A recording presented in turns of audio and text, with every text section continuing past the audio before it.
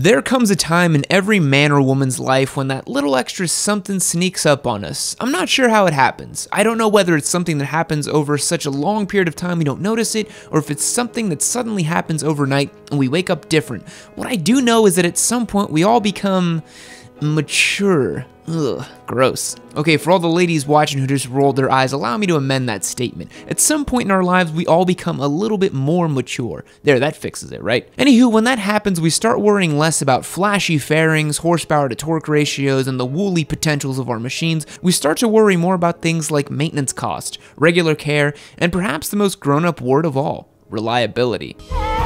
Hello, sweet baby noobs, it is I, conqueror of content, master of motorcycles, slayer of Suzukis? That doesn't sound right. Full disclosure, I couldn't think of a follow-up here. Daytonas, maybe? I have slayed some serious Daytonas in my day. How many times do I have to say Daytona before Triumph sends me a check?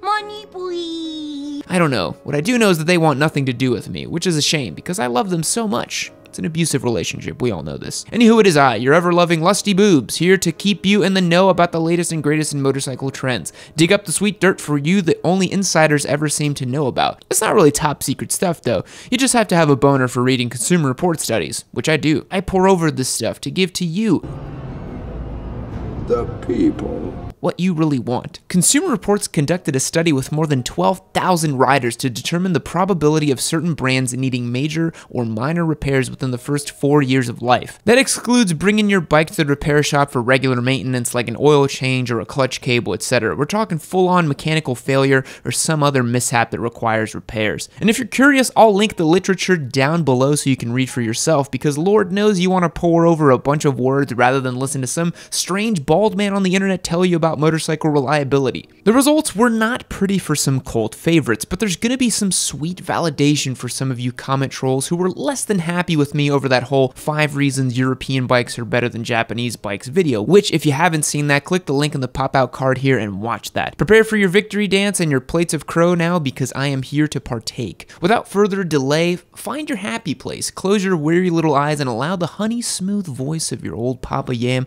to lull you into a sweet, blissful trance of motorcycle content. Of the 5 bikes on our handy dandy list here, in ascending order, the number 5 spot goes to the beloved American sweetheart, Harley Davidson.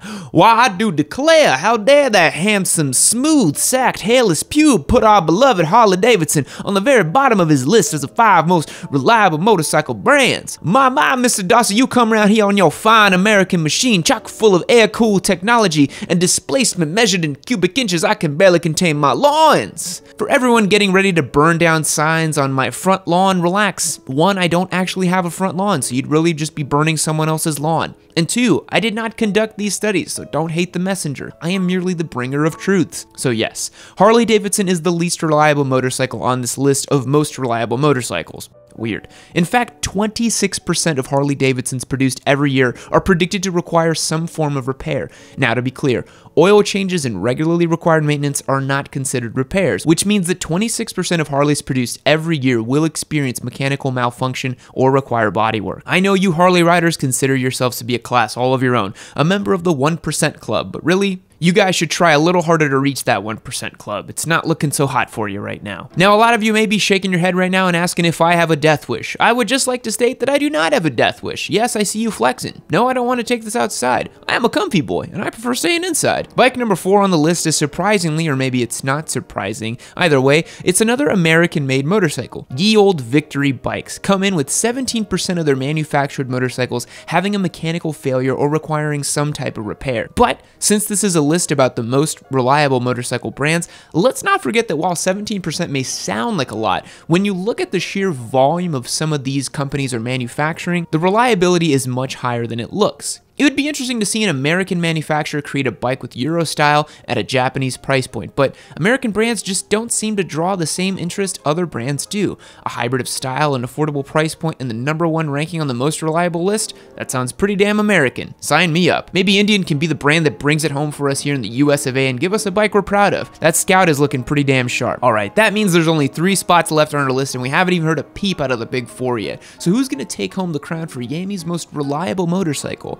Let's find out. The second runner-up in the most reliable motorcycle finals is, drumroll please, Kawasaki. With a very honorable survey result of only 15% of their manufactured bikes requiring repairs within the first 4 years, Kawasaki cleanly clinched their position at the number 3 on the top 5 most reliable motorcycle brands. This is the first sighting of a Big 4 brand on the list though, and there's only 2 spots left. So who did Consumer Reports vote off the island? There's only one way to find out. However, while we're on the topic of reliability, this is the perfect time to talk about today's sponsor, Otmo. If you guys have seen my previous videos, which you totally should have, you'll know that Otmo has been supporting the channel and blessing you sweet dudes with game-changing, cost-sharing car warranties. And I get it. We don't want to admit that we need cars as bikers, but they're comfy and useful, my dudes. Otmo is a month-to-month alternative to car warranties with no fees for canceling, and best of all, if you don't file a claim, you have the possibility of getting your money back. Who else can offer that for you? It's super easy to sign up and get started with virtually no paperwork and a simple video and copy of your insurance. Right now, fans of the Yam are eligible to get a $25 gift card to Amazon simply by signing up on their website. So click the link in the description below, check out Otmo, and make sure your cage is as reliable as some of these bikes on this list.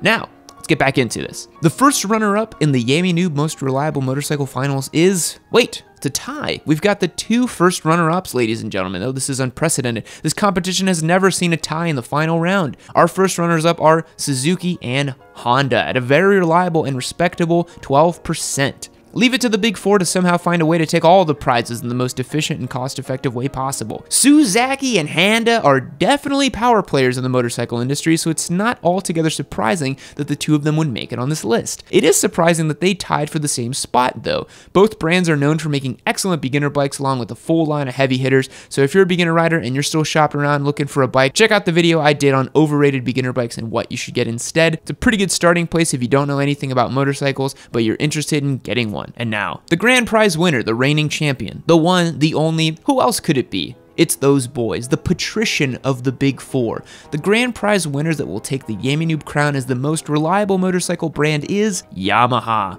With an impressive stat of only 11% of the total produced motorcycles requiring repair in the first 4 years of life. 11%. That's a very small number when compared to how many motorcycles Yamaha manufacture every year. But it's a simple question of economies of scale when it comes to the Big 4. With higher production volumes come higher profits, which is reinvested into quality control, and it's kind of a self-perpetuating cycle. Say what you will about Japanese bikes, but they're consistent as hell. For perspective, almost half of all BMW and Ducati models spend some time in the repair shop before their 4th birthdays. Half. In fact, Consumer Reports deputy editor Jeff Bartlett puts BMW on the list as having a 4 times greater chance of mechanical failure within the first 4 years of ownership. That can really add up when you think about the initial cost of the bike along with the increased shop prices for servicing a BMW. Weird that you pay more out the door and later down the road, but hey, you do get a pretty badge though, huh?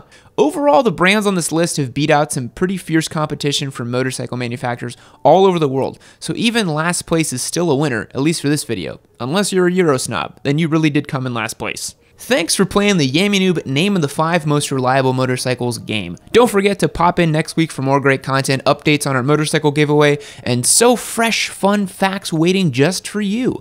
We're churning out 3 videos per week because by God, we're giving it to you straight just the way you like it. You know the drill. Stay up to date with all the riveting and hilarious content we produce here at Yammie Noob. Go ahead and hit the subscribe button, drop a like on this video. There will be riots over who gets to claim the title for first comment, but if that's not you, be sure to claim the consolation prize and turn on video notifications by clicking the bell next to the description box. If you want to be the first commenter like, you've got to know when the videos go up, and the easiest way to do that is to ring the bell.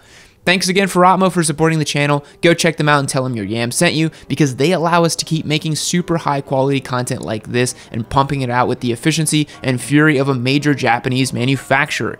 Is Yammie Noob the Big 4 of YouTube? Quality, consistency? That math is starting to add up, boys. I'll catch you guys in the next one. See you later. Fact. That monocled, top-hatted fellow on the board game Monopoly is not named the Monopoly Man or Rich Uncle Pennybags, as you probably thought. In fact, his birth certificate reads Milburn Pennybags. Goodbye.